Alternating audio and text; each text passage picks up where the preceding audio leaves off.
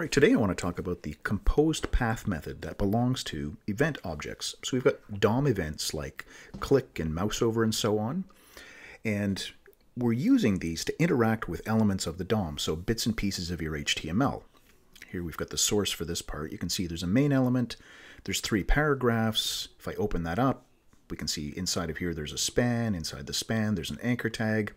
And as you select these, the dev tools are going to give you this path right here telling you this is the path from the HTML element all the way down through to the anchor tag. And that's great. Makes it easy for me to tell what the path is if I wanted to edit some CSS or something.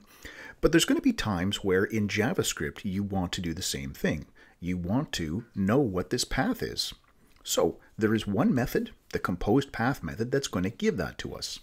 So let's switch this over to the console. We'll jump into the code here. Here's my page.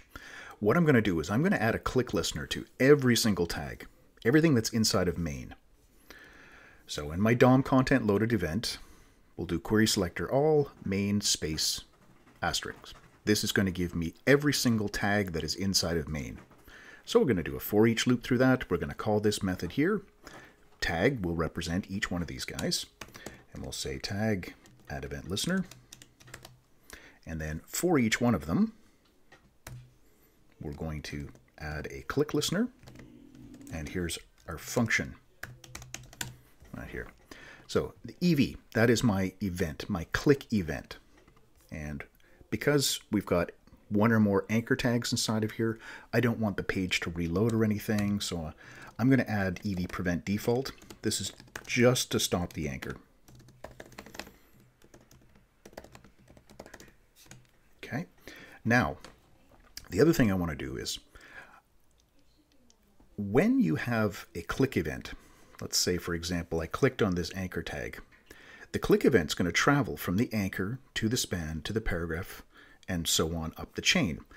I don't want my click on the anchor tag to trigger the function to run for the span and the paragraph. I don't want to get a whole bunch of output. So to stop that running, we're going to use EV stop propagation. There we go.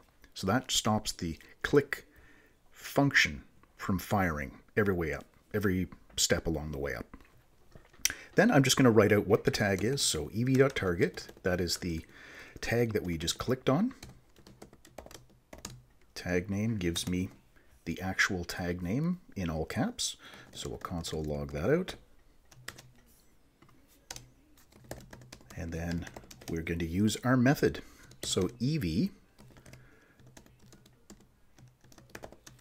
composed path. This is going to give me the array that has everything that I want. So we click on the mark tag here. There it is. That's the tag that I clicked on. And there's 8 elements inside of here in the order where you would move from the mark to the span that it's inside, to the paragraph, to the main, to the body, the HTML, and then the document itself, and then the window object. So that full path, everything that we would want. And this works for anything here.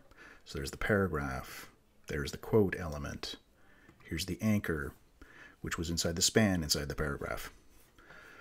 And that's it. That is the composed path method. Very handy, gives you back an array that you can use to interact with any of the parents anyway along the chain up to the top of the document. Hope that helps you out. If you have any questions, feel free to leave those down below. And as always, thanks for watching.